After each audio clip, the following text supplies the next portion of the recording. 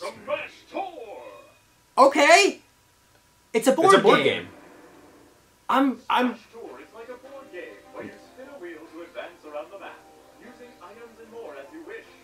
Up to 4 players can play at once. This announcer's amazing. Moving pieces around to move these. All right.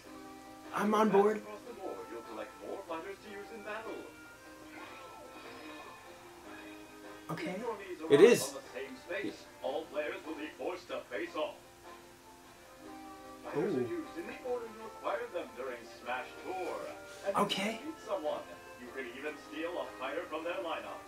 I like. I like this. Also, you'll be Did you trying see to what that's power like? up your fighters overall. How you gotta collect the pieces like from Yoshi's Power-up items are It's similar like, to those found in Smash. Mario. What was that game that we played? The Mario Mono we called it. Oh well, that's called Fortune Street. This Fortune does Street. look a little bit like. No, Fortune. it's got the it's got the clover, the diamond. It's got all of them you gotta collect, and then you Oh wow, level that up. is like that. Oh no, Tak is gonna steal stuff.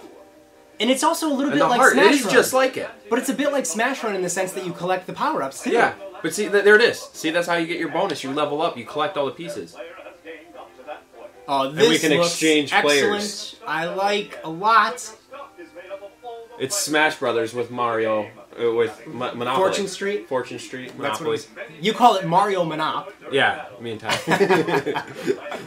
Mario Monop. Let's play Mario Monop.